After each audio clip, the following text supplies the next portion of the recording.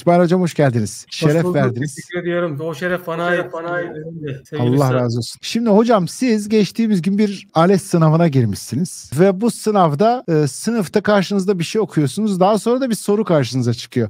Önce şu bana mesajda yazdığınız tespiti paylaşır mısınız benimle? Evet. Yani tabii ki şimdi Erem Bey hakikaten insan belli şeyleri böyle arka arkaya da zincirleyince biliyorsunuz insan psikolojisinin işleme biçiminde şey vardır. Böyle olaylar ard arda geldiği zaman ister istemez böyle aralarında bir illiyet bağı oluşur. Yani belki çok fazla birbirleriyle bağları olmasa da özü itibariyle sorunlu olduğu için o sorun etrafında en azından sorun temelinde bir bağ oluşur. Yani nasıl olur da bu kadar sorun bir araya gelir? Nasıl olur da bu kadar hani o sabahın saatinde gözünüzün önüne tecelli eder gibi bir tablo ya biz görelim diye oraya konulmuş gibi bir şey oluyor değil mi böyle yani?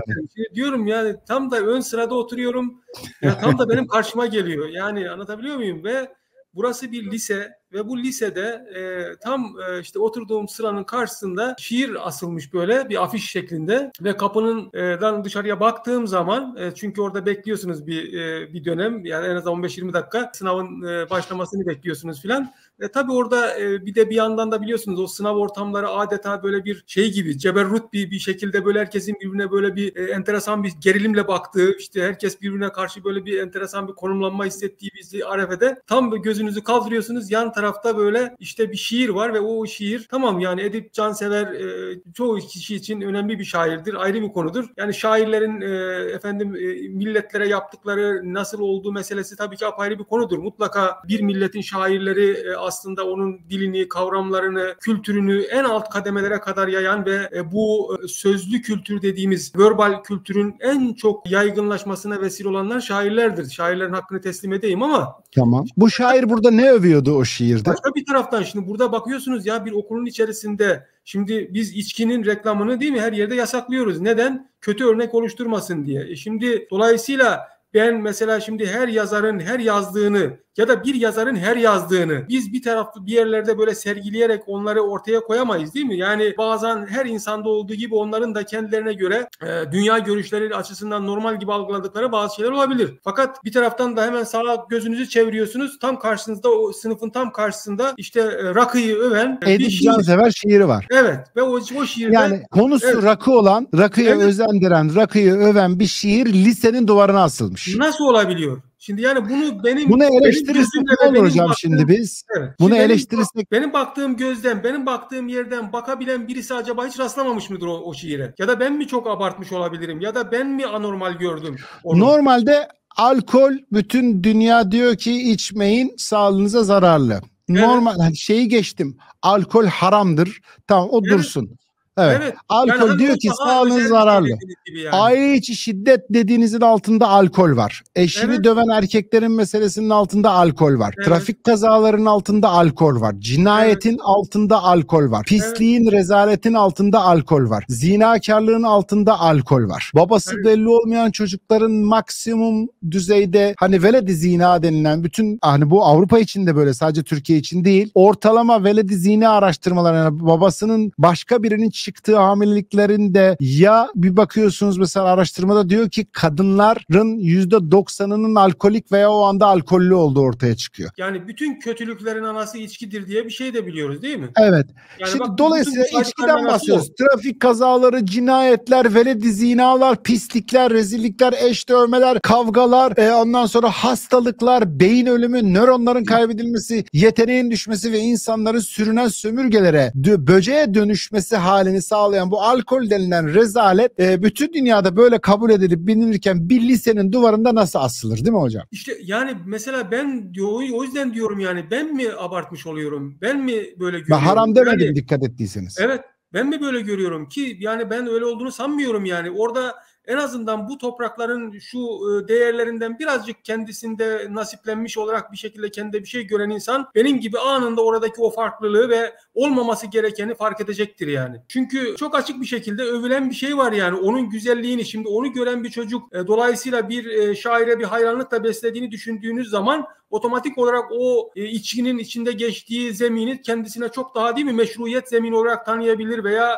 oradan etkilenebilir. Yani bir şekilde sen orada o şiirle birlikte, ki şiirler genellikle insanların duygularına hitap ederler ve özellikle de henüz frontal lobları gelişmemiş ki zaten biz biliyoruz hani beynin en büyük kısmı işte bütün düşünce ve bütün fikirsel yapıların geliştiği yer frontal lobumuzdur. Yani ön lob ve o lobun da en az 25 yaşına kadar bir olgunlaşma süresi istediğini biliyoruz. Yani bu çocukların daha henüz böyle işte inişli çıkışlı, daha henüz kararsız gelgitlerle yaşadıkları dönemlerde, bir yol arayışında oldukları dönemde siz onları bu tip şeylerle muhatap ederseniz otomatik olarak bu çocukların geleceğinde buna dair mutlaka oluşması gereken hassasiyet başka bir tarafa evriliyor. Bu yani rakı meselesinde bir şey daha var, onu da ekleyelim. Rakıya şöyle bakıyorlar, bir tür ideolojik gelenek, bir gelenek aktarımı olarak da görüyorlar. Yani Edip Cansever'in rakıyı övdüğü şiirindeki meseleye alkolü övmek olarak görmüyor. Diyor ki benim ideolojik faaliyetlerimin, adetimin, örfümün, geleneğimin yeni nesile aktarımı olarak görüyor. Zaten yani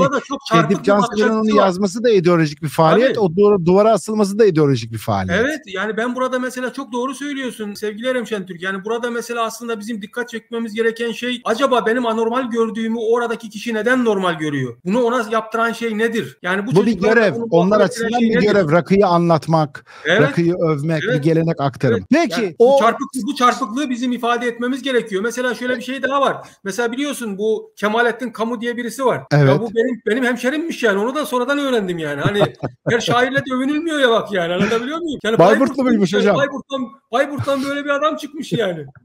Çok garip. Vallahi çok garip yani. Peki hocam, o anda şiiri gördünüz ve kafayı öne eğdiniz, sınavda soruya baktınız ki bir soruyla karşılaştınız. O neydi? Ya oradan geldik, şimdi soruları okuyoruz. Şimdi soruların zaten, ya bu soruları hazırlayanlar nasıl soruları hazırlıyorlar ben bilmiyorum. Aynı mantıkla, çünkü ben şöyle de kendimde bu hakkı buluyorum. Yaklaşık 14 yıl ben dershanecilik yaptım ve bunun 7 yılı üniversite hazırlık soruları hazırlamak ve o alanda yayıncılık yapan bir firmaya genel müdürlük yapmakla geçti. Yani test sorusu hazırlamanın ne demek olduğunu iyi bilenlerden birisiyim. Hatta felsefe grubu öğretmeni olarak felsefe grubu sorusu yazmış bir adamım yani. Hani oradaki soruların çoğunun temel mantığına uygun sorular yazmış bir adamım. İnan bana ya, o sorunun metniyle soruların şıkları arasında bir bağ kurabilene helal olsun yani. Neydi soru hocam?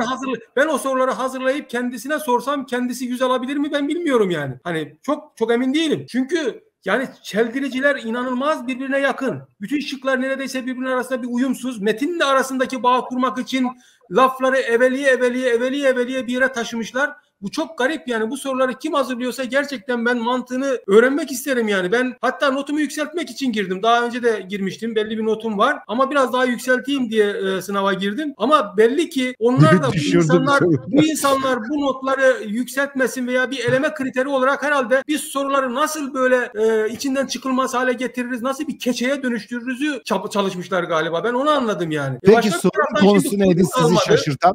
Peki konu mu kalmamış da mesela siz gidiyorsunuz işte efendim feminizmi, efendim cinsiyet eşitliğini öven bir yazarın metnini işte efendim oraya koyuyorsunuz. Yani bu cinsiyet eşitliği kavramı biliyorsunuz. Yani dünyada çokça tartışılan, Türkiye'de de çokça tartışılan ve bunun üzerinde çokça kavgaların döndüğü bir zeminden bahsediyoruz. Yani ve ben şunu da söyleyeyim yani, burada Alexis Tocqueville'i de ben hatırlayarak söylemek istiyorum. Yani onun gibi ben de biraz böyle hani bu eşitlik denen şeye temelden biraz pragmatik olarak veya pedagojik olarak diyeyim veya ne bileyim bu eşitleme meselesine ilkesel olarak karşı birisiyim ben. Çünkü ben şunu biliyorum. Her türlü eşitleme adaleti bir tarafa iter ve o biricik olanın hakkına girer. Mesela şimdi beni siz bir kadınla eşitlediğiniz zaman bir erkek olarak benim farklarıma ne oldu? Ya da bir kadının farklarına ne oldu? Farklılıklarına ne oldu? Yani anlatabiliyor muyum? Dolayısıyla ben erkek olduğumda beni değerli kılan şeyler var. Bir kadını kadın olduğunda değerli kılan şeyler var. Siz eğer buraların tamamını eşitlerseniz ve bütün bunları bir eşit zeminde bunları değerlendirirseniz o zaman hem erkek olana hem kadın olana büyük bir haksızlık vardır. Dolayısıyla siz kalkıp burada efendim fakirle zengini eşitlerseniz burada mesela, ya da daha doğrusu şöyle söyleyeyim, çalışanla çalışmayanı eşitlerseniz, mesela işte bugün bu Che Guevara'yı savunanlar, işte efendim Çin, Mao işte bilmem neyini savunanlar var ya, bu solculuğu işte bir yere eşitlik zemininde koyanlar. Erem Şentürk çal. Öcü gibi korkuyorlar Mao Zedong yoldaşımdan. Altta dönsün o. Yok hayır sakın. Şöyle diyeyim yani, dolayısıyla burada mesela bu tip insanlar bu zeminden mesela eşitlik veya buna benzer bir takım zeminlerden bakanlar var. Fakat şimdi şöyle bir şey de var yani. Birisi bütün canını ortaya koyarak, emeğini ortaya koyarak, zamanını ortaya koyarak müthiş bir enerji ve efor sarf edip bir şeyler kazanacak. Öbürü odasında yatıp efendim armut yukarı, sapı da lütfen yukarı tarafa doğru olsun. Zahmet çekmek istemiyorum diyecek. Ama biz eşitleneceğiz yani. Olabilir mi böyle bir şey? Duvarda rakıyı övdük. Soruda da eşcinselliği propagandasını yaptık. Şimdi buna karşı ne yapacağız? İtiraz, isyan edip bırakacak mıyız yoksa yapılacak bir şey var mı? Şöyle yani burada mesela bu cinsiyet eşitliği bir soruda da hatta doğru cevap buydu yani cinsiyet eşitliği diyor işte bu yazarın hayatında bunun işte cinsiyet eşitliğine dair metinde bir şey geçiyor mu? Şimdi bu cinsiyet eşitliği tartışması bir yerden sonra sadece kadın erkek eşitliği meselesinden çıkıyor. Bu sefer arasına bu LGBT'ciler de giriyor. Biz bunun bir adım sonrasının ne olduğunu gördük. Dolayısıyla yani bu memlekette ben özellikle Sayın Cumhurbaşkanımızın son zamanlarda verdiği en büyük mücadelenin bu saçmalık üzerine döndüğünü biz biliyoruz değil mi? Evet. Yani dolayısıyla yani bir taraftan böyle bir mücadele yürürken bir taraftan işte Milli Eğitim Bakanlığı bununla ilgili ciddi çabalar sarf ederken GÖK bunun üzerine bir sürü çaba sarf edip kafa yorarken ve bunu bu ülkede nasıl bu ilişkileri yürütebiliriz gibi şeylerle kafa yorarken öbür taraftan bakıyorsunuz ki arka tarafta işte bir komisyon birileri soru hazırlıyor. İlla o bizim sorunlu alanlarımızla ilgili şeyleri böyle kafasını bize gösteriyorlar öbür taraftan. Yani bak bunu hatırla unutma buraya falan diyor yani. Evet hep onu yapıyor. Şeyde aldı saksıyı. Bu tip şeyler biraz subliminal oluyor dolayısıyla. Yani siz aslında hiç fark etmeden bir metnin içerisinde bunları görüyorsunuz. İşte normal bir sınav sorusu gibi bunu değerlendirdiğinizde bir problem yok. Ama kardeşim ya durup dururken cinsiyet eşitliğini niye benim metnime getiriyorsun? Çünkü bu tartışmaların daha sonraki çıktığı seyirde bütün bunları normalleştire geldiğimiz yerde ben öyle zannediyorum ki başka şeyleri tartışır duruma da geliyoruz. Yani bu kadar milyonlarca, trilyonlarca metnin olduğu bir zeminde yazar mı bulamadın, şair mi bulamadın, daha iyi birini mi bulamadın, bu kültürün içinden birilerini mi bulamadın? Ne bulamadın da getirdin onu oraya o şekilde koyuyorsun? Ne gerek var yani?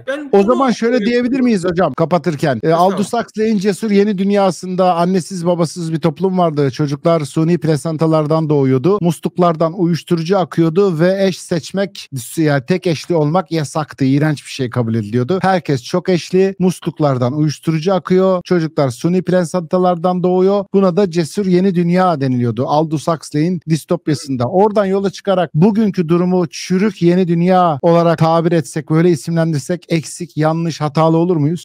Şöyle yani mesela aslında dediğin gibi bugün bu dünyada mesela buna benzer dünyalar çizmek ve bizi bununla muhatap etmek isteyen o kadar ciddi lobiler var ki bugün Amerika Birleşik Devletleri'ne, dünyanın büyük lobilerine o bana göre dünyayı dizayn ettiğini iddia ettiğimiz o bir takım baronlar var ya. Mesela evet. Bu işlerin arka tarafında çok ciddi sermayelerin döndüğünü ve Amerika Birleşik Devletleri'nde siz mesela kalkıp gidip bir eşcinsele veya işte ne bileyim bu zeminde birisine bir şey söyleseniz yani sizi zannediyorum ki bütün hayatın alanlarından dışarıya atarlar. Yani görünür olmaktan sizi bir tarafa iterler ve böyle sağlam bir lobi dönüyor. Niye? Çünkü şöyle söyleniyor. Yani burada hem nüfusların artışının önlenmesi hem de ciddi bir kaynak, bir para döngüsünün olduğundan bahsediliyor. Yani bir tane insanın kadından erkeğe, erkekten kadına dönmesinin sadece ameliyat maliyetlerini $70.000 olarak söylüyorlar yani. Şimdi bir de bunun uzun tedavileri var. Hormon tedavisinden tutun da bilmem nelerine kadar.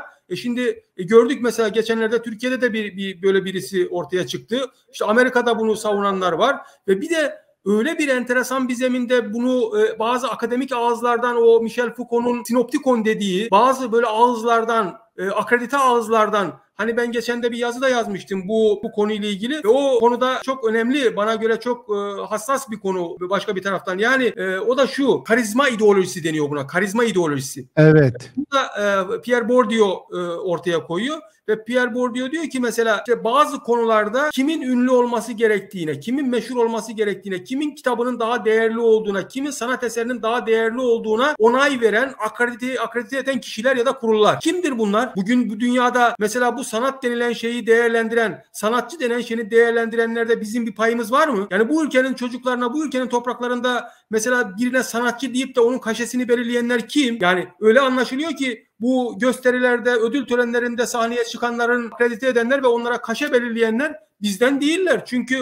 oraya çıktıklarında mutlaka onlara bir mesaj göndermek için bu ülkenin değerlerine vuran, bu ülkenin değerlerini aşağılayan bir sanatçı kitlesi var değil mi? Evet. Dolayısıyla demek ki bu bu karizma ideolojisini belirleyenlerin de bir yerden sonra bir şekilde bu toprakların insanları olması gerekiyor. Yani bu hakkı kim elde edecek? Yani o tasdik yetkisi kimde olacak? Yani ben mesela birisine bir şiire değerli dediğimde veya bir resim tablosuna değerli dediğimde benim dediğim mi değerli olacak, yoksa o bu topraklarla hesaplaşması olanın dediği mi değerli olacak? Ne yazık ki bizim bu konularda çok daha almamız gereken mesafeler var. Yani topyekün bir zeminde bir inkişaftan, bir ayaklanmadan, kültürel anlamda bir ayaklanmadan bahsediyorum. Bu bir reform. Yani hakikaten ruhlarımızın bir inkişaf etmesi gerekiyor. Bütün aileden başlayarak. Çünkü çok ciddi problemlerimiz var bizim ve bu eğitim noktasında herkesin eleştirdiği bir tablo ortaya çıkıyor ve dolayısıyla eğitim sistemimizin paradigma olarak çok daha ileriye doğru gidecek bir zeminde yürümesi gerekiyor